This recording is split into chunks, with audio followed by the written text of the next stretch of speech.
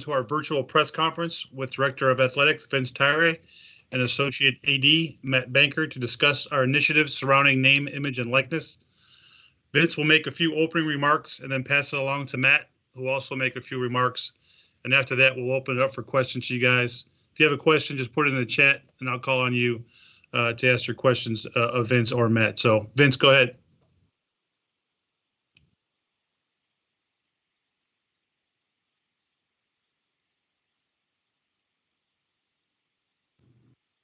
Rocco, can you hear me okay? I can hear you, yeah.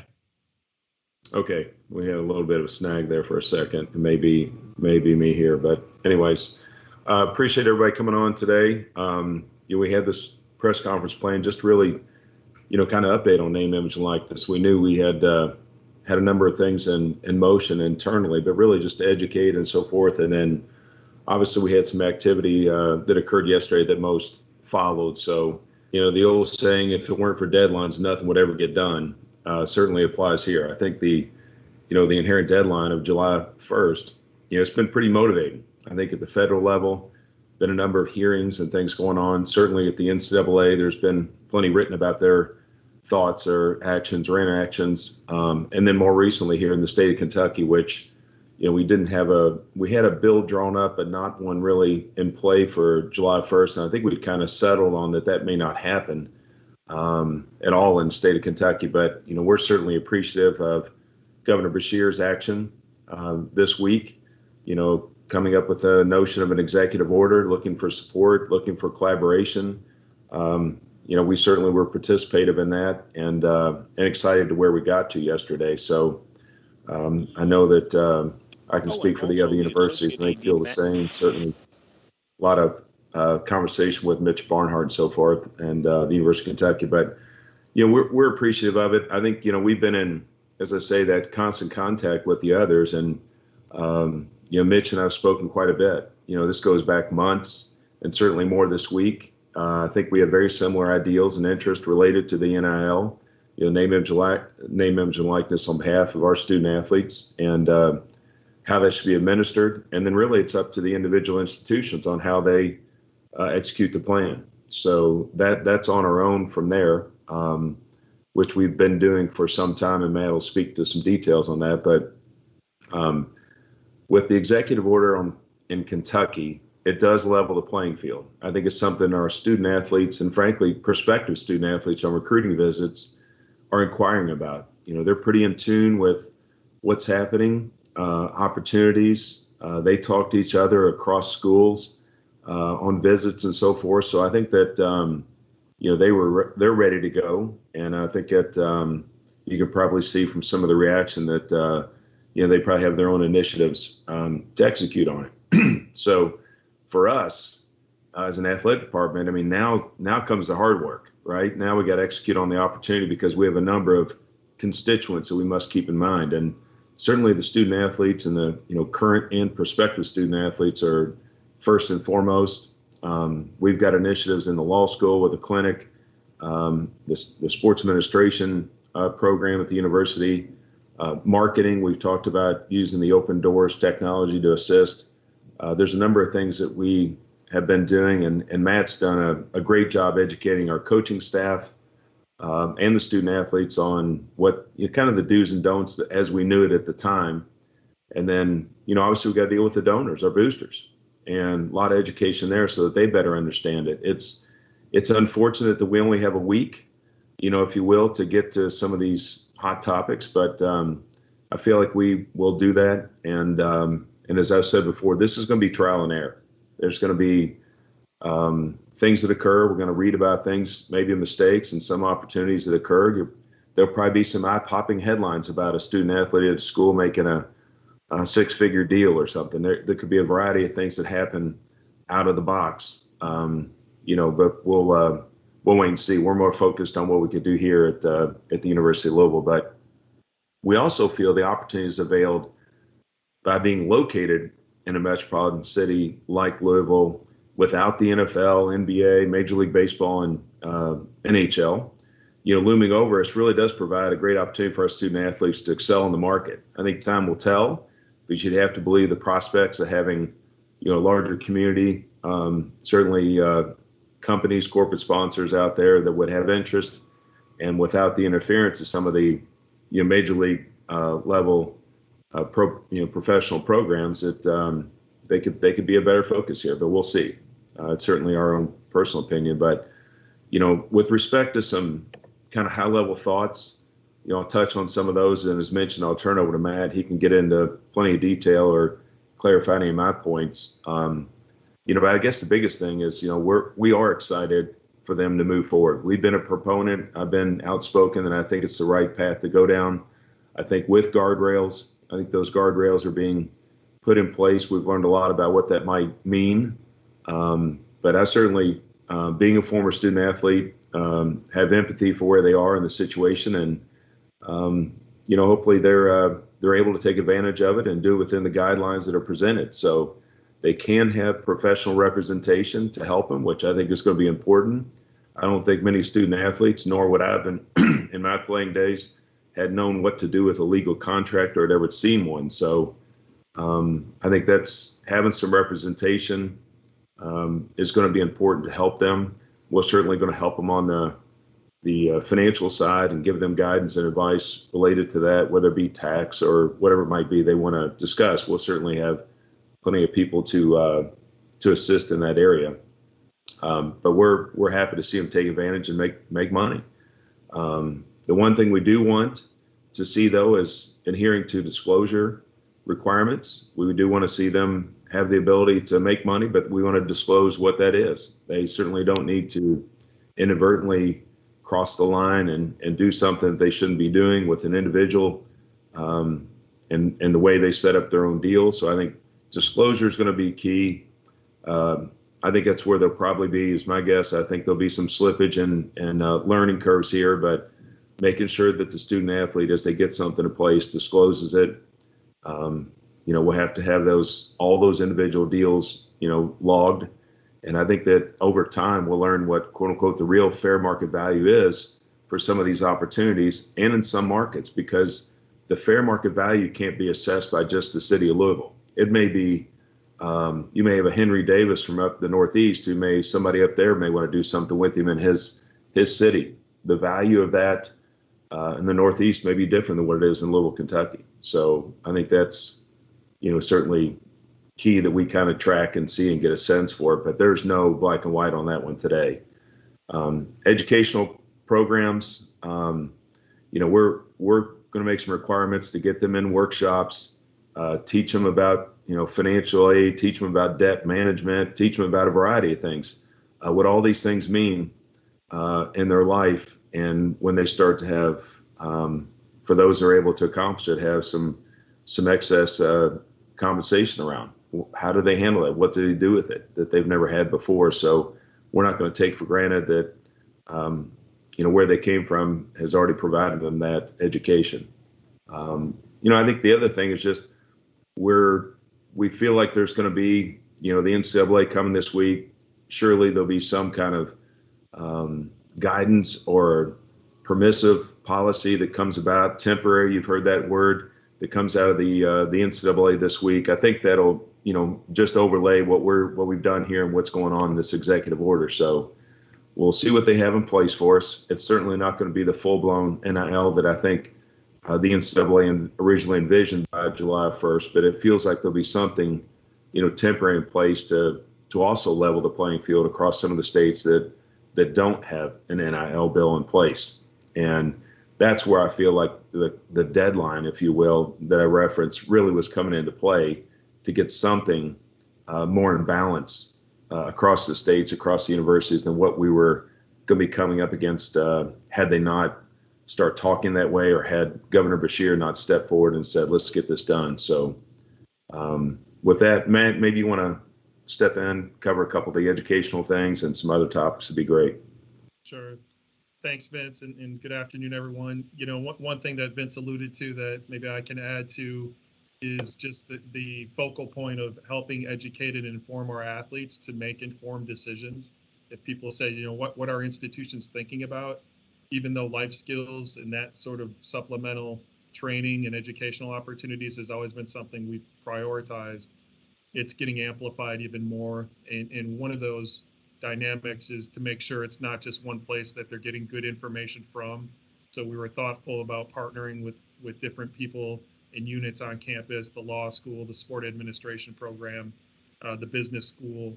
And we do have people on campus naturally that are subject matter experts and things like that. In addition, finding partners out there that can deliver, content in a way that's sort of accessible and digestible for college students, including student athletes.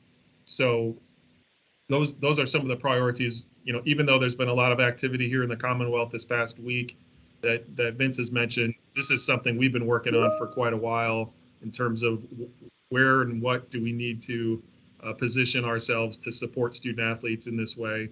And then, of course, the other piece is the actual policies and rules of the game are still maturing. We're just trying to figure out what the NCAA might arrive at with their proposals or a temporary solution, whether there's a federal solution that will, in essence, usurp everything else and become the rules of the game. So we have to be able to be a little bit nimble with some of those expectations.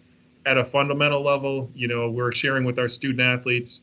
The disclosure piece is really key. And that at the end of the day, an NIL transaction needs to have, them delivering on an endorsement, an appearance, whatever that might be, in exchange for compensation when a marketplace hasn't been established just yet in terms of fair market value.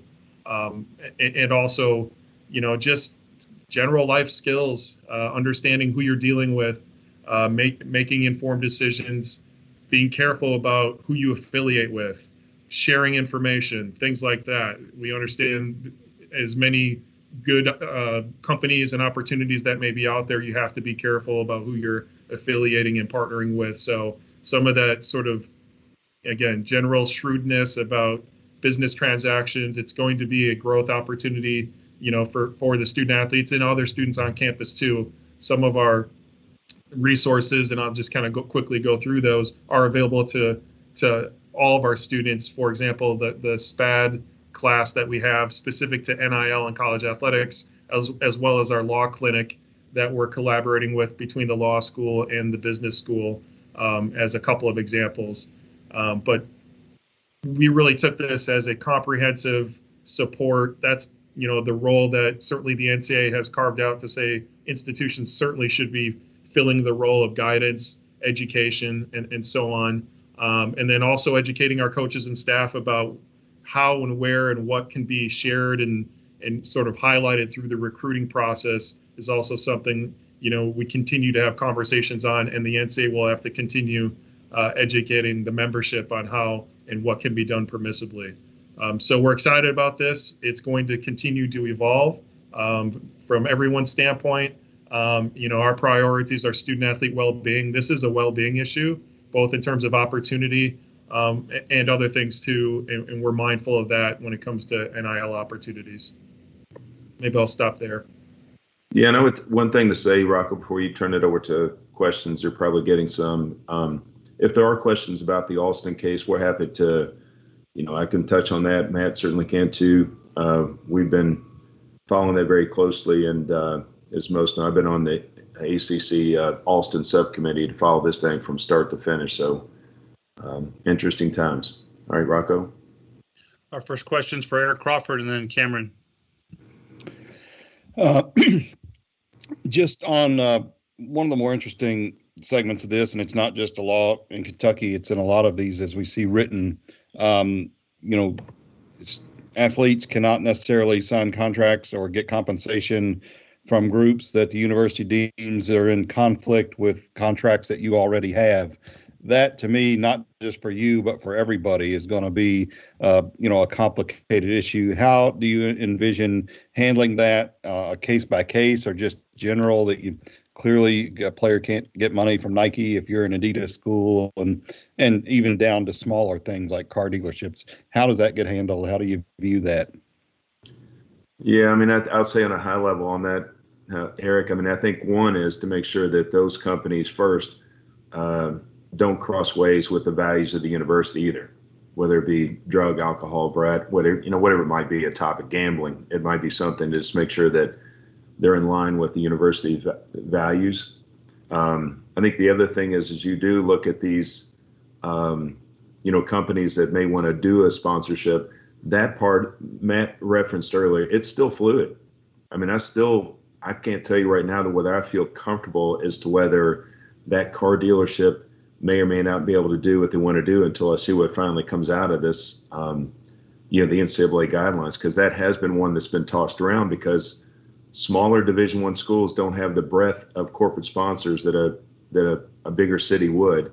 So I don't think there was as much momentum as excitement to adopt something like that. They saw it as an opportunity to, where the differences may be from a Power 5 to another Division I would be let the car dealership do something with them. Let them use the university marks and license.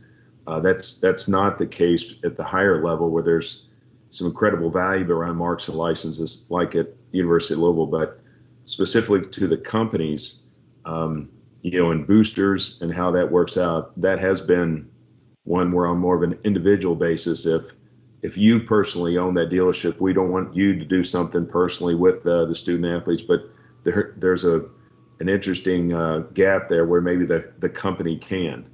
And Matt, you may want to dig in a little deeper. We've talked about this quite a bit. Yeah, when it comes to booster involvement, even the NCAA proposed rules that, a lot of institutions are certainly kind of in states like ours that really didn't have an action until this week is using as the North Star is that, boosters would be able to transact as long as the institution wasn't involved in brokering the deal. And Eric, I think also to your question, I think we're going to have to be looking at, which we are, our contractual obligations with the partners we do have and sort of where those boundaries are set in terms of, and you see references to team rules or athletic department-wide rules. I think those are going to have to work hand in hand to figure out where the limits would be placed. But also at the end of the day, if there's, again, an NCAA or federal law put in place, what that says as it relates to restrictions or conflicts of interest that may be presented with NIL opportunities for a student athlete. And I think that, not to belabor the answer here, Eric, because it is a complicated one. At times, depending on what you hear from different sides of the aisle, is how liberal that definition would be. I think that's part of the negotiation. Should there be federal legislation that comes in and preempts what we're seeing today at the state level? I think that's a topic that's has gotten heavy discussion back and forth. Cam? Yeah, Vince, you mentioned it. Sorry, you mentioned it a little bit when you first started, but you mentioned disclosure for the athletes. I just want to clarify that. Is that something where the athletes will have to disclose contracts to you all before they can go through with them, or is that somewhere it needs to be disclosed afterwards or kind of before they post anything or anything like that? No, and then how do you police that is kind of maybe my question. Well, I don't know if you met Officer Banker earlier on the call that I was speaking earlier, but no, I think that, we want to see those beforehand, particularly out of the box. I think that Matt would tell you that if you listen to some of the words he made there, that we want to make sure they completed the activity as well. I mean, just because they say they signed a contract for a few $100 to make an appearance at an event, a wedding or whatever it may be, we want to make sure that not only did they sign a proper contract, but they completed the service that they signed up for in that contract. And there's going to be nuance and, to your word, policing of that. It's going to be difficult. It's going to be a bit of a challenge. I think it's out of the box, just getting them into a new process to do that is where all this education is coming from as Matt and others are going team to team to meet with all these student athletes and educate them. Sam, did you have a question? Yeah. Two-part question, Vince.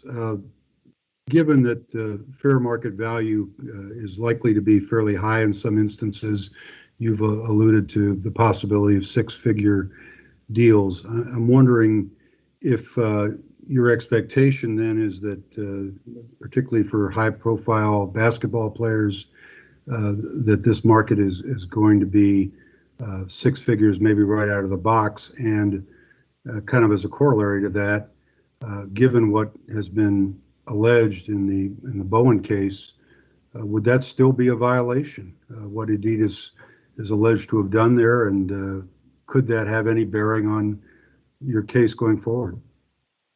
Yeah, I don't think that they would take today's NIL and have a look back on our case. Just starting with the six figure. I mean, there's already, Matt would say it too. A little bit of rumors out there already about six-figure deals in waiting, and that we've heard of. So, do I think it's possible that that I pull into one of the sports complex in my F-150 and park next to somebody's Mercedes? Yeah, that I think that could happen. So I think that it's going to happen. Do I think the difference with, certainly there are differences in the Bowen case, and I can't speak too much to that because of the obvious NCAA investigation, but there are natural differences had that been done in today's time and above board and so forth.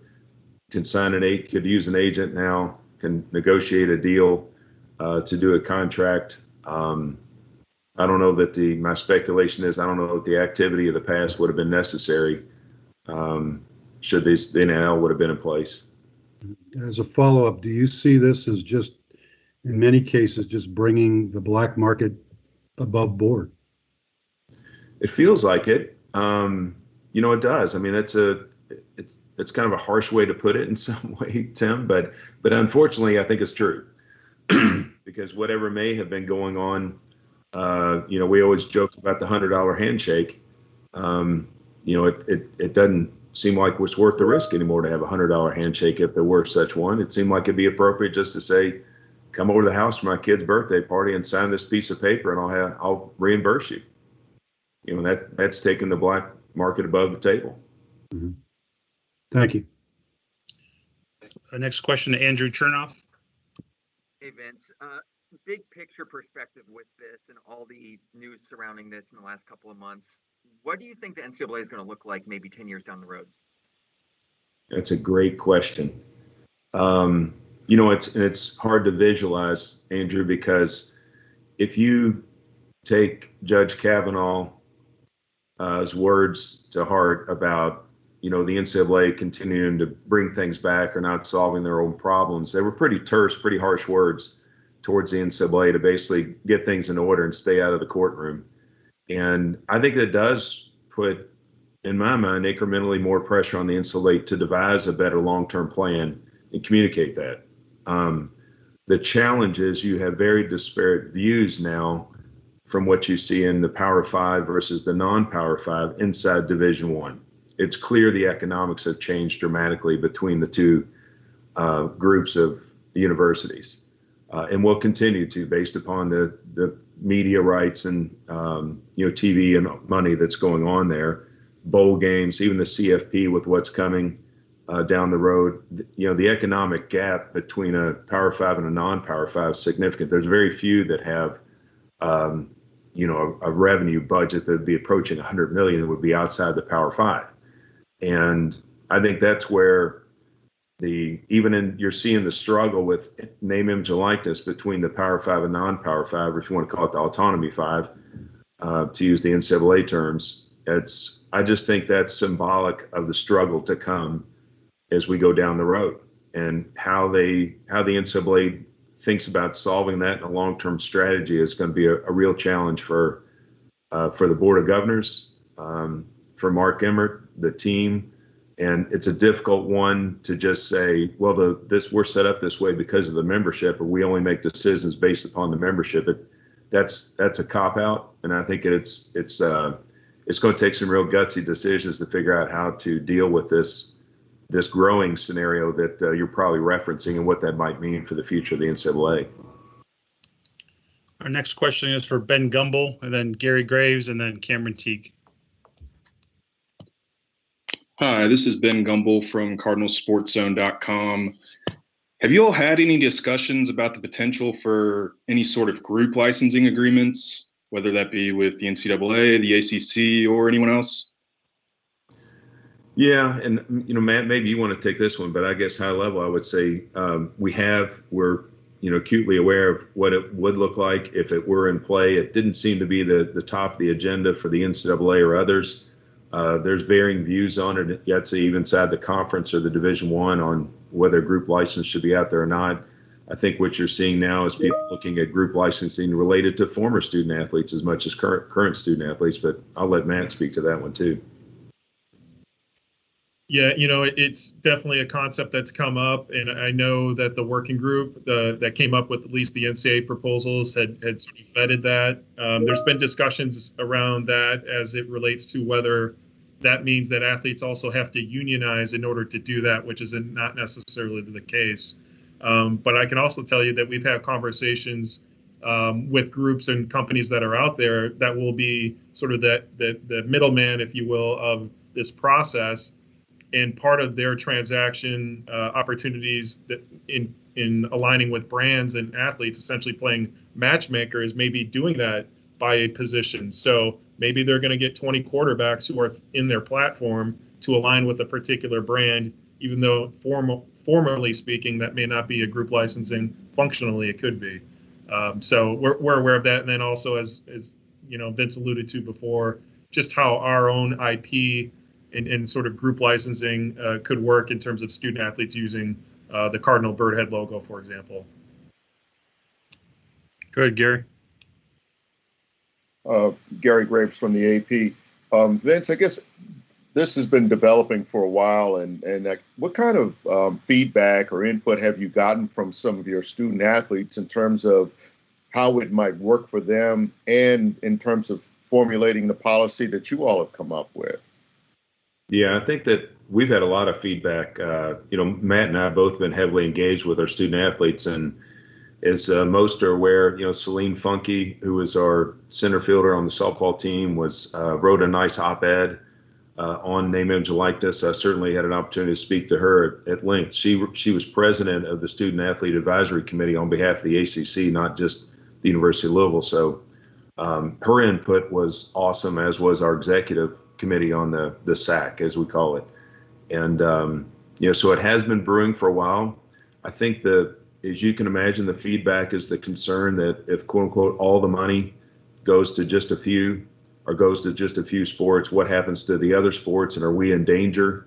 Celine would say, does it put softball in danger, based upon reading of her op-ed?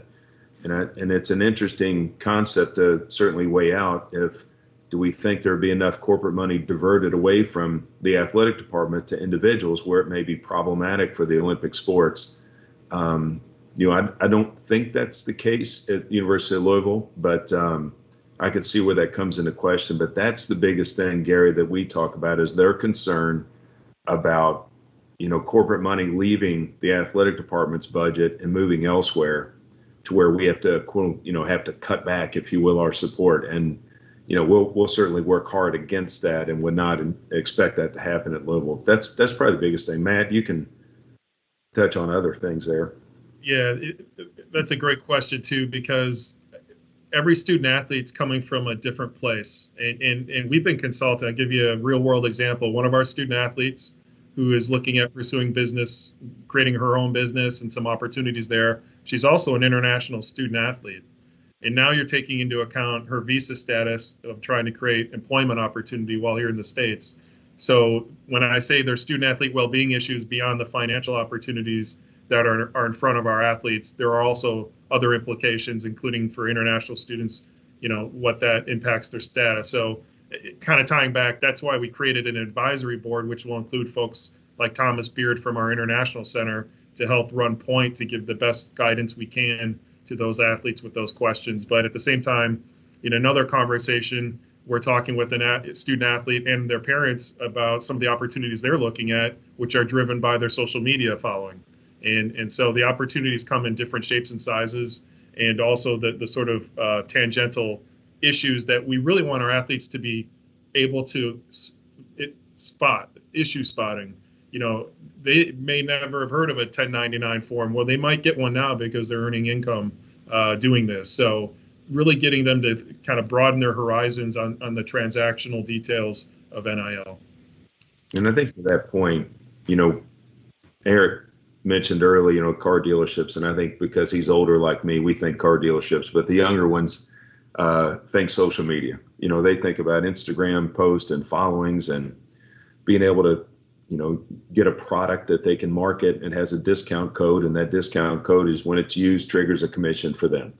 And they're pretty thoughtful about where their opportunities may lie that somebody my age is not. I certainly got kids in that age range who have provided nice guidance, but the student athletes are pretty aware of their opportunities. We'll take 5 more questions. We've got Cam, Kent Taylor, Matt McGavick, Pat Jaggers, and then Tim Sullivan. Yeah, Matt, actually, real quick, I wanted to follow up on something you noted. Is there a way, I know you can't really protect all student athletes from a company that may have ill intentions, but is there a way that, I don't know, if they disclose a contract, do you guys vet these companies, or do they have to do that on their own? Yeah, Cam, that's a great question. And actually getting back to the disclosure piece, we have to really walk a fine line there for a couple of reasons. One is which the NCAA may put out that, there's only so much institutional assistance we can in helping them. That has more to do with getting the deals versus helping guiding them manage the deals. And so we will be in a place to actually help vet, whether it's looking at a contract through our law clinic or looking at, hey, I'm thinking about hiring one of these marketing agents and any thoughts on this? We can give them feedback. At the end of the day, it's going to be their decision. And that's not something we're sharing consistently. UofL isn't a party, as you know, to any of these transactions. It's going to be the student athlete and whoever that third party is. But we're going to be certainly trying to vet, including, hey, situations as best we can where bad actors may lie. But that's where again, the life skills training is going to be huge. And earlier you'd asked about disclosures. The reality is too, some of these opportunities could happen in real time. So we're aware that something, especially social media, as Vince talked about, there could be an opportunity that comes to someone, they look at their phone and within a minute, they've just earned $100. Their awareness that they need to report that is critical. We're recognizing and being realistic that some of those are going to come on the back end. But, it is going to be central to this whole process to disclose. It's not trying to be a gotcha moment. We're trying to help protect and be transparent and fulfill our obligations too. But there's going to be a lot of guidance in sort of direction in terms of, hey, you might want to think about this or think about that when looking at these parties, how they're representing you. Do you understand a commission? All of it. What services are they providing you? Are they taking certain rights of yours in perpetuity? There are some big ramifications to some things that they may be looking at. And so we're going to, again, do the best we can to educate them, but not go too far that the rules of the game are being set for us. And a quick follow-up to that. You mentioned agents or a marketing agent. If a player doesn't want to sign an agent, is there a specific list they have to go through, or if they want to just have their parents handle a lot of their business work, is that possible? Yeah, that would be fine and permissible. And I can think of athletes in here at UofL where their parents will be very involved. They're pretty astute on the business side of what's out there. With that said, I've even told the parents, you don't know necessarily your blind spots. Eventually, you may need to hire a tax consultant or a marketing or brand manager, whatever it might be, but they don't have to hire an agent. And the agent monitoring piece is the expectation they're registering with the state of Kentucky, that they're only getting involved on the NIL side, in terms of principal guideposts to what a permissible agent can do for the athletes. One thing, excuse me, just a little clarity. An example of that may be to some of what Matt's talking about. First, we can't tell them do or don't, what to do, what not to do on the companies. Right. The second thing is on the, companies like Cameo, right, that they can do happy birthday, wishes to kids and things like that where they earn money. And there's coaches out there earning, $10,000 plus or whatever doing these birthday wishes or happy anniversary and things like that. We want to make sure that they understand the reporting aspect. Do they get a statement from Cameo? We've had to learn about all these other services so that they can track the dollars, because, these are kids that are going to leave their baseball glove at home before they go to the College World Series, or they leave whatever, their cleats or their helmet. So we got to help them as best we can as to, how can they track the financial aspect of what's happening and turn that in as well. Go ahead, Kent. Yeah, Vince, can you expand on your comments earlier about maybe some of the inherent advantages that you may have, or you in Kentucky, maybe in this state where you guys are so big and you don't have to compete with the professional sports dollars, to where your athletes might be on more of a pedestal than, say, even athletes maybe playing for a school in even New York City or Chicago? Well, I just think that our brand is prevalent in this town, from the point you land at the airport to billboards and what people wear in this city. And, we call it Proville, because Louisville feels more like a pro sports. Our venues are more like pro sports, certainly the Center and our football stadium. And, it does feel like more of a pro atmosphere. And I think that the way our contracts are and things we do with Learfield and others, and the way we look at, treating our fans and our donors is more like, frankly, more like a pro environment. And there's that engagement that you see. There's not many large companies in the city they're not represented somewhere in advertising around our venues that assist. And we just, it's the law of large, the law of large numbers. You're going to be in a bigger city. You're going to have more opportunities with more companies. And, in this instance, we hope that works to our advantage. Go ahead, Matt. Hey, Vince. Matt McGavick with Sports Illustrated. Obviously, you want student athletes to operate with common sense when going over potential NIL opportunities. But outside of business conflicts of interests or blatant NCAA violations, are there any NIL opportunities that you do not want student athletes possibly pursuing? I think that once we get into these, man, it's to your point, I want them to use common sense all the time. But I think in this instance, the ones that, we look at internally related to the University of Louisville and our own values, as I mentioned, it may be something that, do we want student athletes to be representing CBD oil, or do we want them to be representing something else, that may be on the horizon that may or may not infringe upon the university's values. So I think that's something that's the one where, we got to be careful as you get into these spaces that the kids may say, well, hold on, marijuana is legal in Colorado. Why can't I represent it here? I live in Colorado. I want to represent it in Colorado, but it doesn't represent the university. Those type of things. Don't think that those aren't going to come up. They are. Anything that we can't think of today, I'm sure we're going to see in terms of them thinking about how to take advantage of the opportunity. So I guess my high level question is, we want to see more detail from what comes to the final, probably from the federal as much as what the NCAA throws out. But then I think the first thought is just, let's not get in conflict with the university's values. Next question to Pat Jaggers, and then Tim Sullivan will close it out. Vince, when it comes to getting name, image, and likeness done in the state of Kentucky, I know Governor Beshear released a statement yesterday, and it had different quotes from different coaches and athletic officials from throughout the state. Can you just tell us about the conversations behind the scenes between maybe you and Mitch Barnhart and the other athletic directors and athletic leaders, like what that was like behind the scenes, and secondly, was there any, conflicts or hurdles you guys collectively, maybe when it comes to getting, the governor on board or the state, like, were there any issues you guys faced that were major hurdles in terms of getting this done and getting this rolling?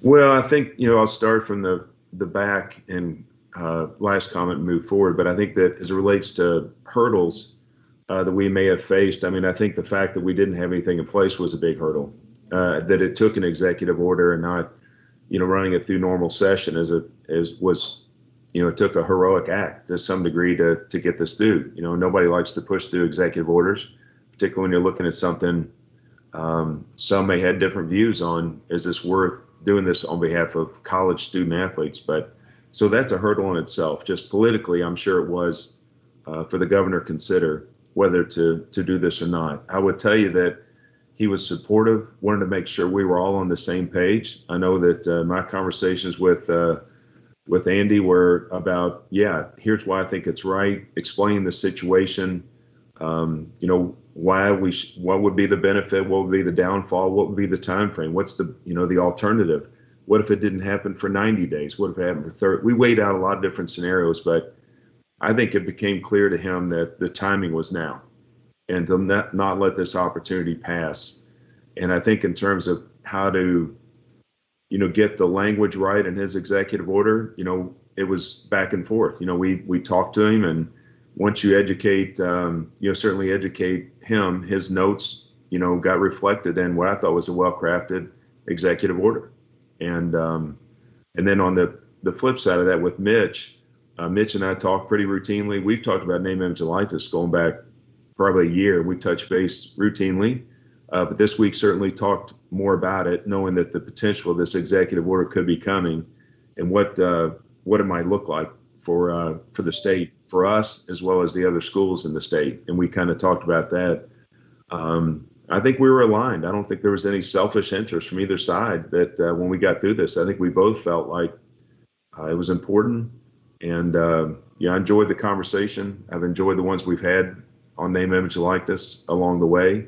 And now it's up to us competitively to come up with our own guidelines. Mitch has got to do what's best for the University of Kentucky at this point, and I've got to do what's best for the University of Louisville. So from that, we understand the competitive side of it, but we needed a baseline to work from. And it was, like I said, very collaborative, both between the universities and then certainly involving Governor Beshear.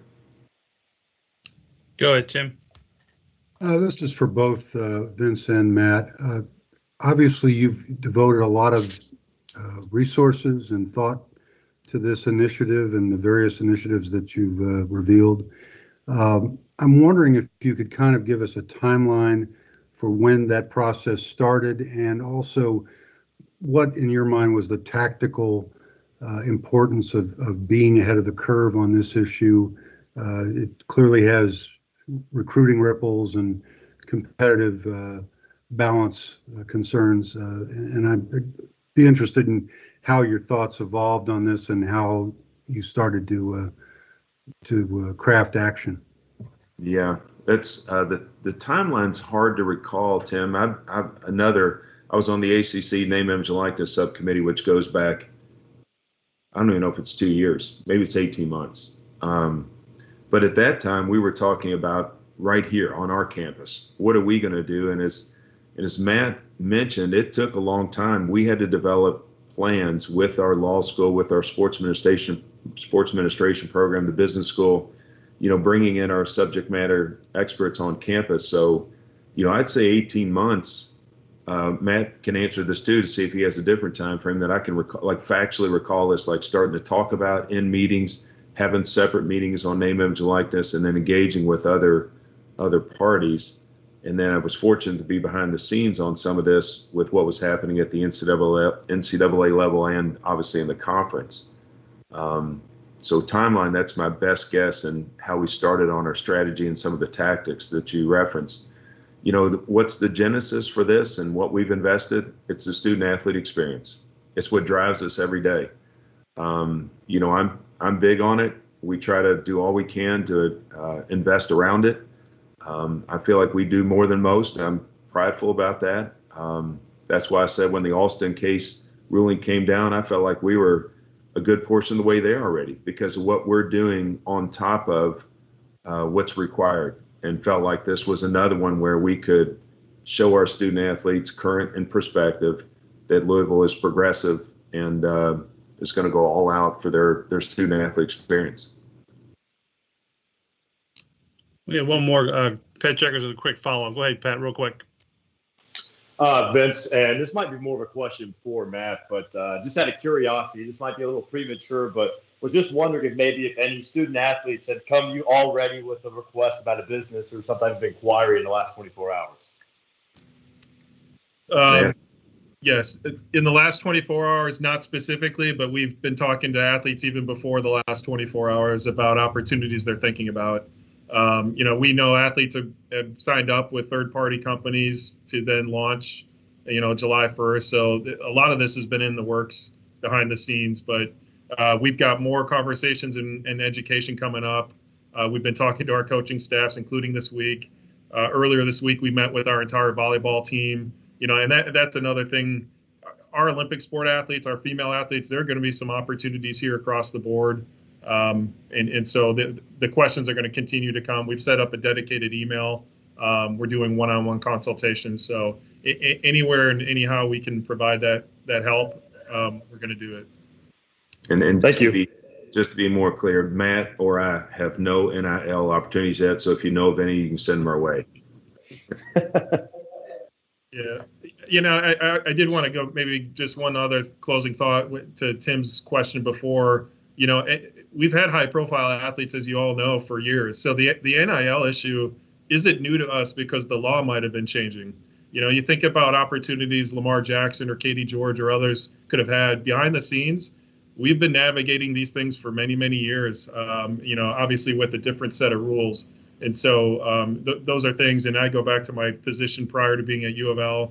I was at the Ohio Valley Conference, and we had a student athlete at Belmont with music aspirations, and there were some restrictions placed on that young man who happened to play baseball. So these are sort of nuances and issues behind the scenes we've been navigating for years. And like Vince said from the start, we think that it's a great opportunity and glad the change is on the horizon.